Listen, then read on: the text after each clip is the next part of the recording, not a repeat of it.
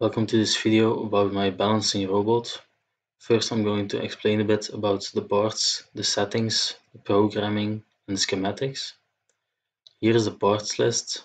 So obviously you need an ODrive or an ODESC. If you click this link you can buy one. You need 2 hoverboard motors from an old hoverboard. I've also used the metal pieces that are inside to mount the motors, you will see that later. You need an Arduino Mega, this is the main controller of the robot. An Arduino Nano to read the angles from the MPU 6050, an nRF24L01 for the robot and also one for the remote. This is paired with an Arduino Uno and a joystick. You also need a battery and a frame. Now I'm going to go over the settings for the ODrive or ODESC. If you have not used one before, I recommend following my Getting Started guide. These settings are based on this page, the ODrive hoverboard guide. First I'm setting the pole pairs to 15 because there are 30 magnets and you need to divide by 2. I'm increasing the calibration voltage. Lowering the current range, this is not necessary but it gives you a better reading. Lowering the current control bandwidth. Entering the torque constant, for example this comes from the hoverboard guide. Setting the CPR to 90 because the Hall effect sensors give you 90 counts per revolution. I'm using 150 pulses for the calibration to get a better alignment. Need to also enter these PID values. These also come from the hoverboard guide. Set a velocity limit and set the control mode to velocity control.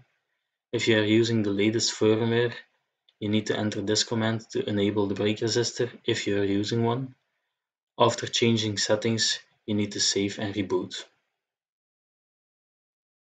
My project is based on these 2 videos from James Bruton. You can click these to watch them. I'm also using the same code for the remote, but I'm only using one joystick. I reused the remote from my cable cam project, so my pins are based on this video.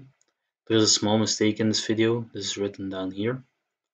The code for the remote, the main controller, and the Arduino that handles the accelerometer, you can download here, it's a zip file. There is also a calibration file in the folder. You need to run this on the Arduino Nano that's connected to the accelerometer. You get some values out of it, and you need to replace the values in the IMU code with these. For this video I used a dual axis ODESC board, and here is the pinout for this board. This is the schematic I made for this project. So as you can see, there is an ODrive for ODESC. Here's the braking resistor. This is not necessary, but you can use it. Here is the motor with the Hall effect lines and the motor wires. Here are the capacitors between the Hall effect lines and ground. These are not needed if you're using an ODESC board. I've also written that here. Here is the main controller, the Arduino Mega. Here's a potentiometer. This sets the balance point of the robot. This is the nRF24L01 for the wireless communication, and the Arduino Nano that's connected to the MPU 6050 for the angles. Now I will show you how I have wired up everything on my robot, and after that I will do a short demonstration. This is one of the hoverboard motors. This is mounted using the metal bracket that was also inside the hoverboard. These cables are from the Hall effect sensors, and these 3 cables are from the motor itself. These 2 go to the braking resistor underneath. This is not necessary because I'm using a battery, but I connected it anyway. These cables go to the second motor on this side, and this cable is for power and goes to the battery on the back.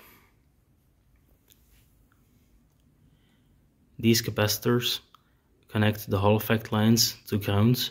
These are not necessary for me because I'm using an ODESC and they're integrated, but you can still connect them, it also works. After that, those cables go to this block on the ODESC. The ODESC gets the movement commands using this serial line to the Arduino Mega.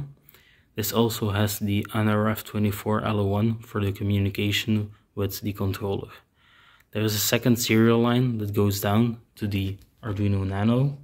This reads the angle from the IMU next to it and sends it to the Arduino Mega. On this side, there is a potentiometer to set the balancing point and a button to reset the ODESC if needed. The controller is very simple. It's an Arduino Uno that reads the two axes of the joystick, an NRF24L1 for the communication with the robot, and a battery pack. As you can see, the PID values for balancing are not perfect at all, but it's just a proof of concept.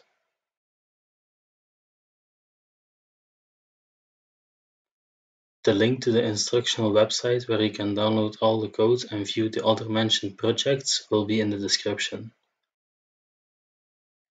If you have any questions, you can ask them in the comments below. Please consider subscribing and I will see you in the next video. Thanks for watching. Bye.